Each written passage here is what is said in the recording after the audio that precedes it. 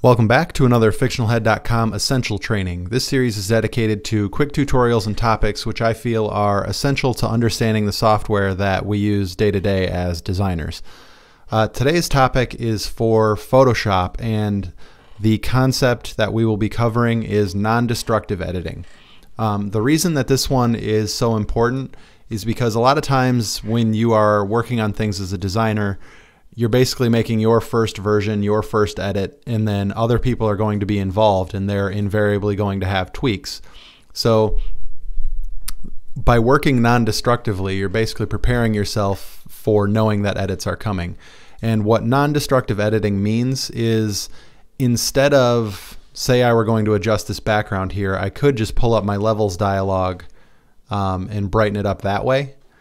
But if I know that, 20 minutes from now I'm going to have a review and somebody might tell me to back off on how bright that is, by just using my levels dialog, I've destroyed all of that data. So instead, I should use non-destructive techniques like layer adjustments and level adjustments and adjustment layers, because by doing that, if I'm going to say, hey, this is my great idea, and I pull out a gradient here and I brighten it up and I make him really bright and cool, if somebody tells me to either tone that down, or maybe they love the effect but they don't like orange and they want blue instead, and they want it to look exactly like it is now but just with blue, if I use layer masks and adjustment layers and things, I have sort of non-destructively set up my file so that I can edit it very simply for myself later.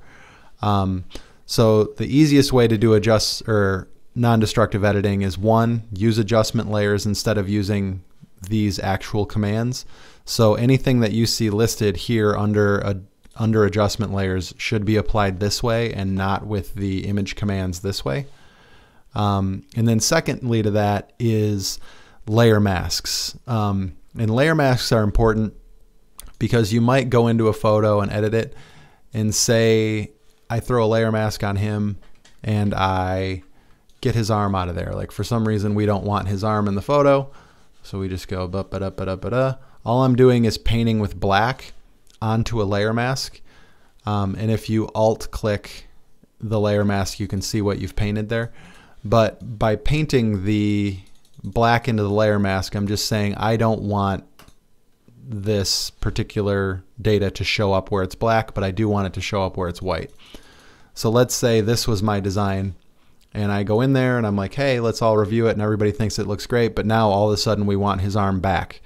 And I know this is kind of a weird example, but when you get out there in the world, your edits will probably be more like, yeah, we really like the dog in this shot, and then now we don't. Or we really liked it blue, but now we want it red. And it'll just be very similar things that you'll have to change, just not necessarily as drastic as the arm.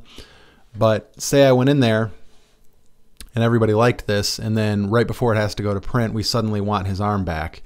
If I had deleted it with the eraser tool, I'm kind of screwed because that data is gone now and I can't get it back.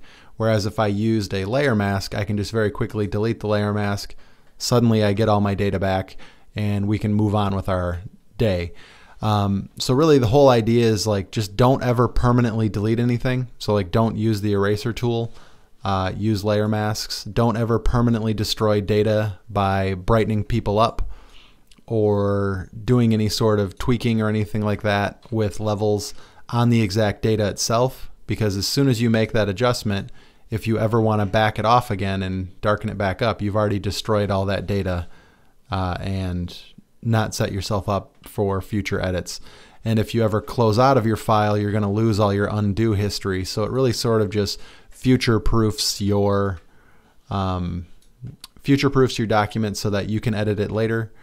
And so that anytime there's a tweak or adjustment, you know exactly where you applied it, how you applied it, and you're able to adjust the values later should you need to. So that's the tip. If you found it helpful, please let me know by hitting the like button. If you want more of these types of tutorials, be sure to check out some of the other topics in the Essential Training series. And as always, if you have topics you'd like me to cover, just let me know in the comments. See you next time.